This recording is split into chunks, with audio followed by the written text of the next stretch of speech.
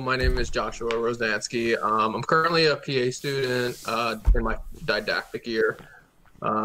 We're coming towards the end of our second trimester, which is really exciting. Got one more left before clinicals. So I did, before going to PA school, I did a MPH. I did that at University of Albany. It's one of the SUNY schools up in New York. And before that, I was working as a scribe, getting my experience, working as a physical therapy aide.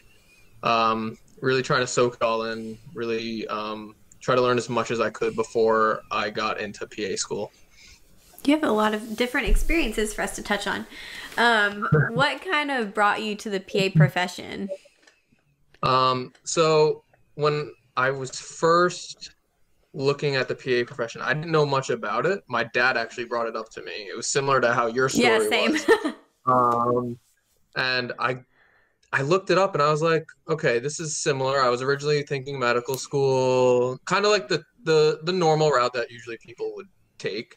And then I started working in the field, and I really liked working directly with the patients, having the time to really get to know them as a person, because from my perspective, I thought, okay, you're going to have better patient outcomes.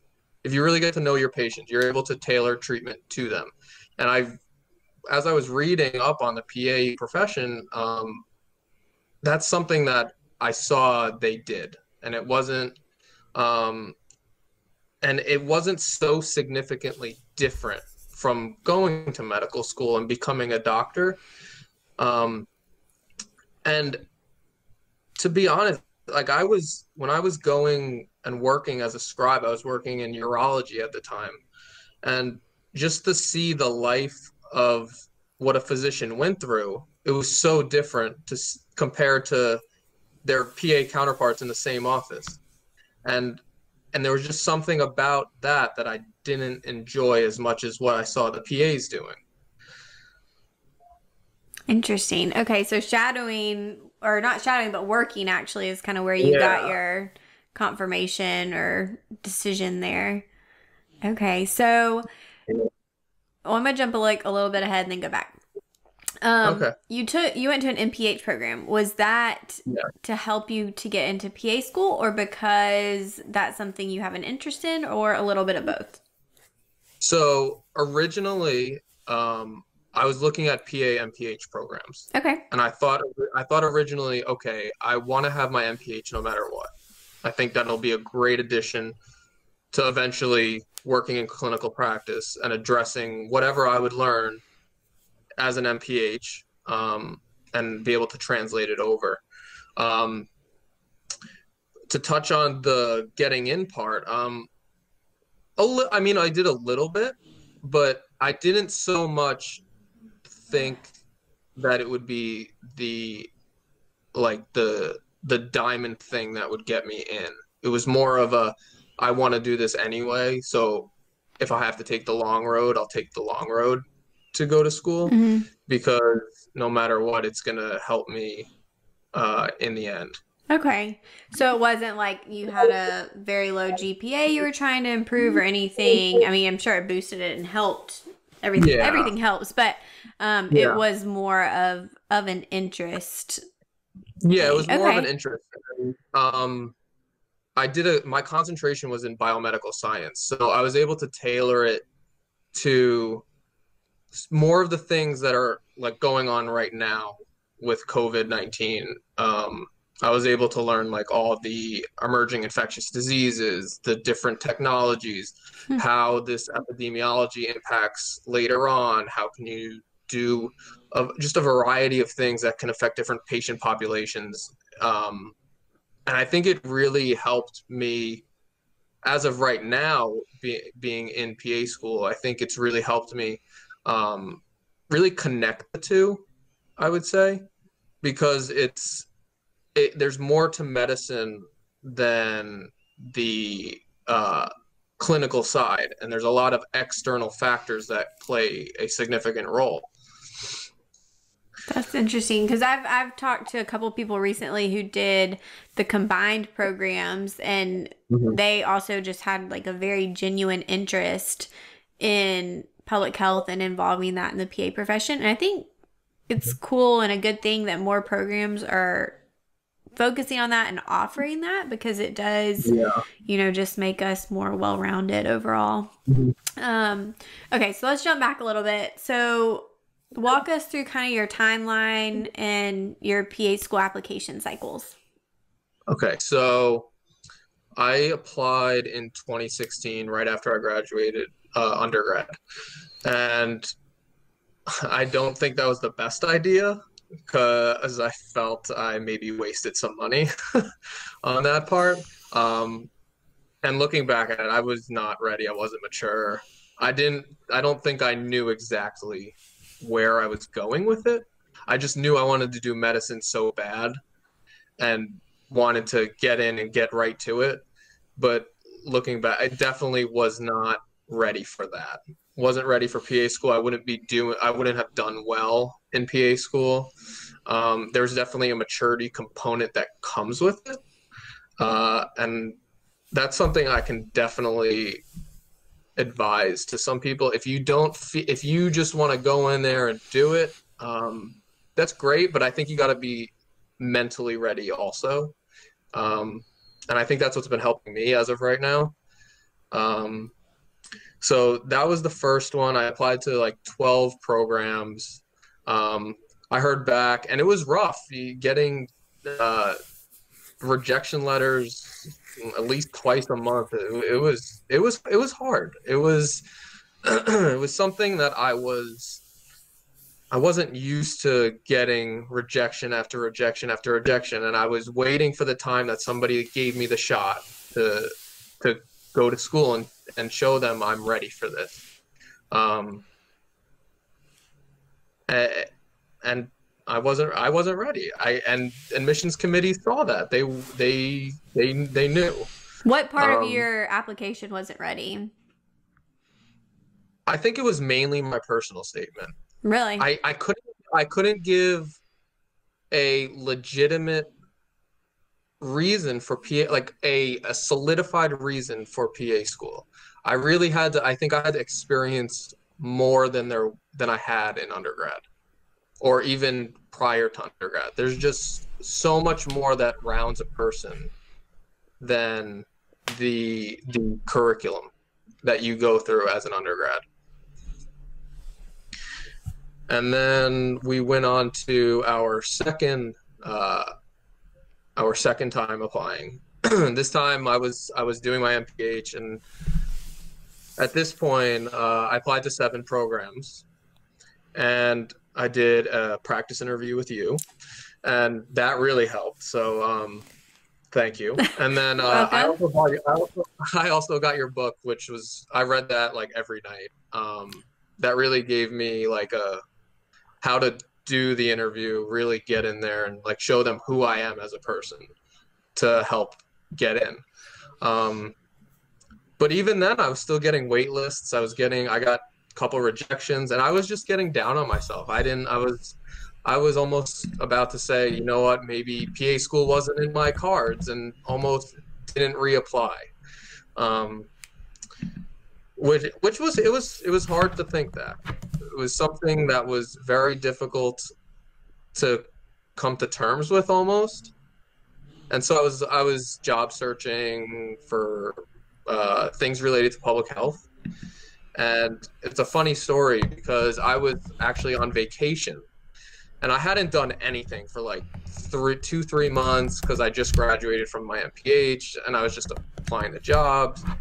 And I was on vacation. I was at the beach, and I just got a call one morning, and I was like, I don't know this number. I didn't answer it because I was like, I've gotten spam calls from plenty of places recently, and I was like, all right, we're not going to answer this. And then they left me a voicemail, and I was just like, what in the world? So I listened to the voicemail, and it was one of my professors saying, hey, we want to discuss you coming to school. We want to take you off the wait list, and that's pretty much it. Then it was pretty much a decision where I knew where I had to go, it was so exciting. I was running around the house, jumping up and down, and of course. I called my parents and they were like, wait, what? They were so confused. They were like, you're really just gonna go do this? And I was like, yeah, I'm just gonna go do it. It was like 2 weeks before the semester started. Oh my So I had to get all gosh. the paperwork done, I had to find a place to live, like the whole 9 yards. So wait, when did you interview? I interviewed in December. Okay. It was December 13th, 2019. And I Okay. got in August. It was like August 1st. Oh my And we started like gosh. 2 weeks after. That's awesome.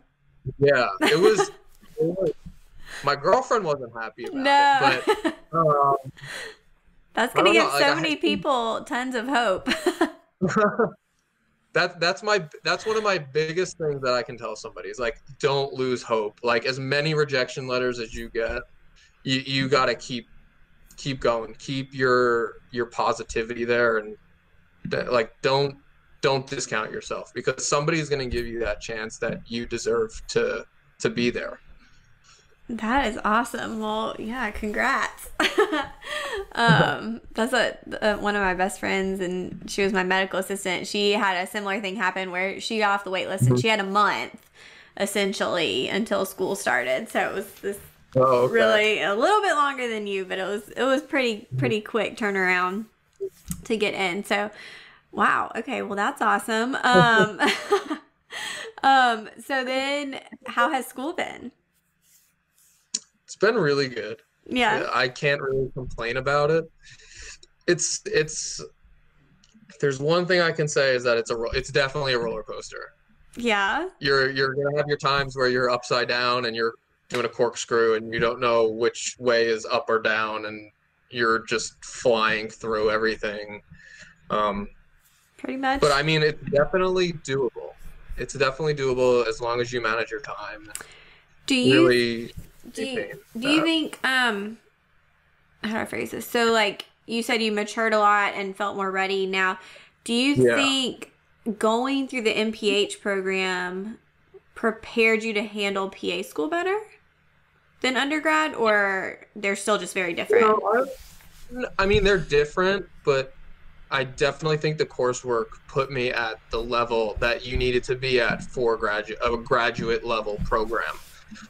It's kind of like you expected to have this type of course load. Like you had to take care of it. You had to be up on your stuff. You had to do the reading. And that's something that I've learned.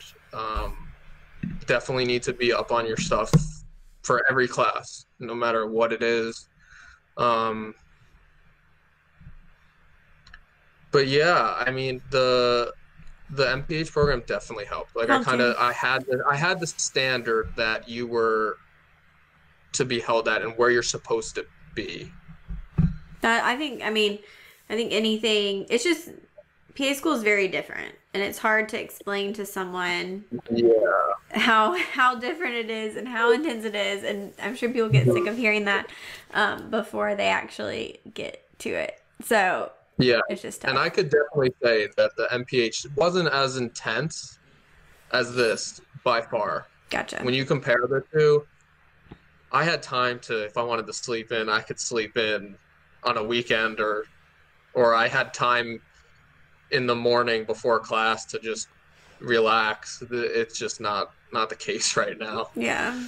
So it's definitely like if you're going 100 miles an hour on a roller coaster All the nonstop time. for all the time. So how many people are in your class? So we have 41. Okay. It's pretty Yeah. common, kind of mid-size. Yeah.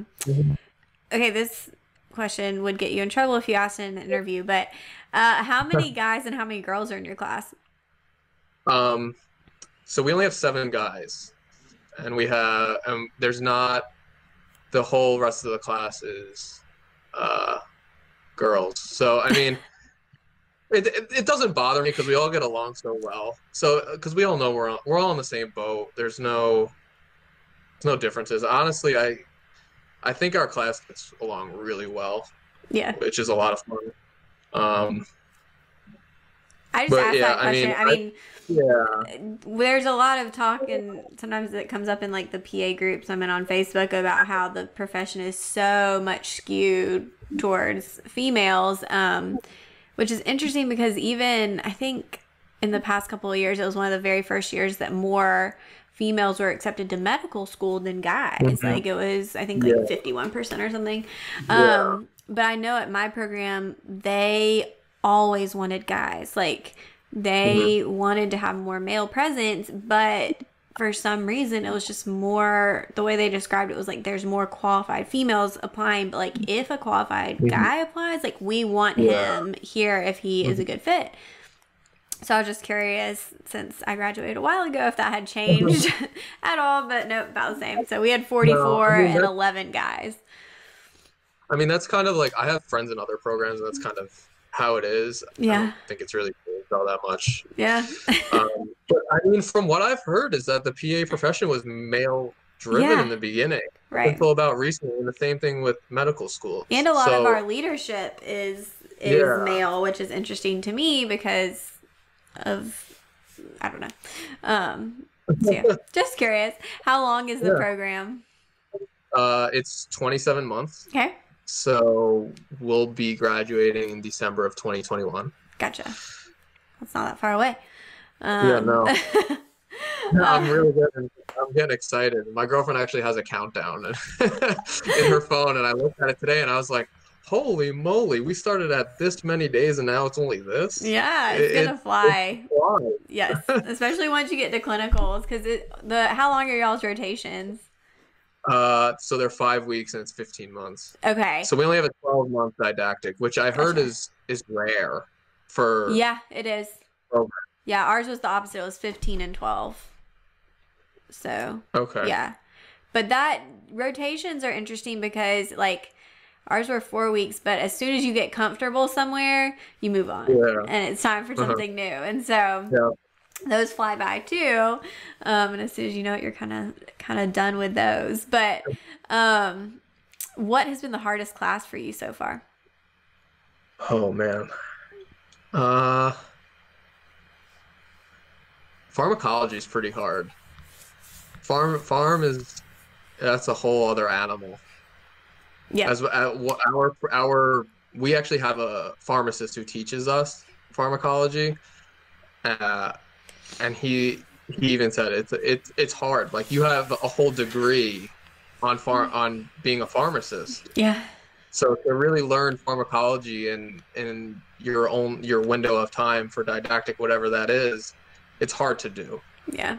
It's a lot of memorization at that stage, and then it's really not until clinical that you can apply it and understand it versus when you're just trying to memorize it and read about it.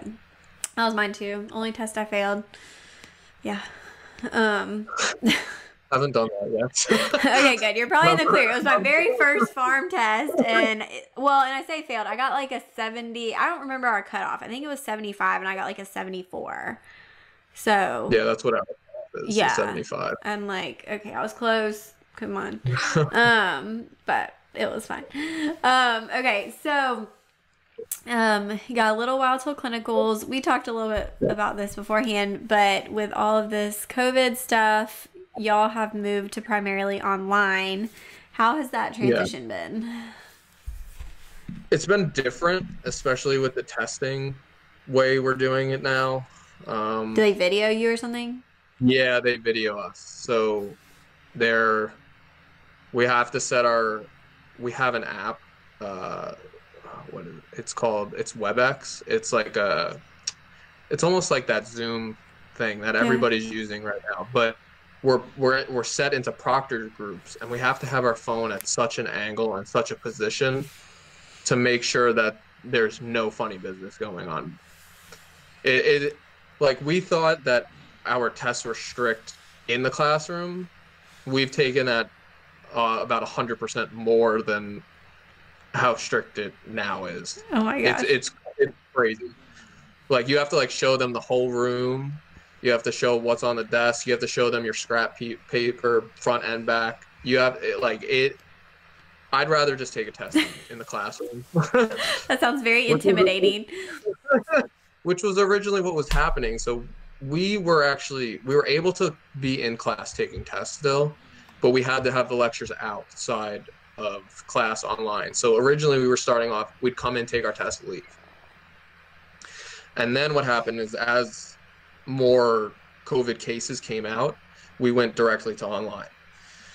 So it's been interesting. It's been very different than in class. And sometimes it's like, it's a little lonely because you have the people that you sit next to, and you're so used to just like saying something really quick in class, like a little like joke here and there to lighten the mood. And then you're by yourself and your mic's off, so you can't communicate with them as well. So I mean, it's different. Does it make you wish your whole program was online, like the Yale programs, or you prefer the in-person? I'm an in-person type of learner, so I don't know. It's sometimes it's hard to be online. Like, it's hard to be in class for the amount of time you are during school, but then it's that much harder to do it online because you have like everything else around you. You have TV, you're in a comfortable chair. You could be sitting in a lazy boy relaxing with your cup of coffee, and you barely paying attention. So that's definitely one of the challenges. Yeah, I mean, it's just a whole different environment. Hopefully they'll be able to get you back in the classroom soon. Is there anything that you found that makes it easier or a little? I feel like I have more time. Like, I have a little more time to learn material because it's forcing you to go over it. So like, at least with the way I would study is I'd have class, I'd go work out just to get away from medicine for a little bit, and then I'd get back into it. With this, I'm able to go right from class to, if I wanted to take like a break and just watch TV and study, or I could just go straight to working out, because once I turn the class off, and I can do whatever. So it makes my schedule a little bit easier to go around. But yeah, for anybody that's going into a program soon, you're gonna notice that you're gonna start on, if you start online and you go, then you're in class, it's gonna be really different. I think you'll probably like it being in class because you have people to interact with. Yeah. And especially like coming in as a new student, I think that's going to be a little hard to settle yourself and really get to know everybody, just because like, at least where our program is right now, it's everybody's on each other's side. And that's what I've heard about every program so far, is that you're there for each other. And I think it's going to be hard. Like, you have that moral support from everybody just being with each other every day. So I think it's going to be a little hard in the beginning, but once I mean, hopefully this doesn't go on long. So once you get back in the classroom, it'll be nice to see everybody's face and really get to know them as a person, because you'll be with them every single day for as long as your didactic year is. Yeah, well, hopefully you'll get in the classroom soon and this won't disrupt too much for you, because yeah, it's definitely tough. Well, thank you so much. I'm so glad you got into school and were able to share your story with us. Yeah. But yeah, is there anywhere where it's up to you if people can send you questions, or they can send them to me and I can forward them to you? But yeah, I mean, you have my you can give people my email. I'm on Instagram. You can shoot me a message. Yeah, I'm pretty open. If you want to ask me questions and get to know what PA school is like, what the profession's like, what my life is like in school, shoot me a message, email me. It's completely fine. Okay. I have no problem helping people. Well, I'll send them your way. I'm sure you'll get some questions. So. Well, thank you so, so much. No problem. It was my pleasure being on here. Thanks for having me. Thanks. All right, I stopped our recording.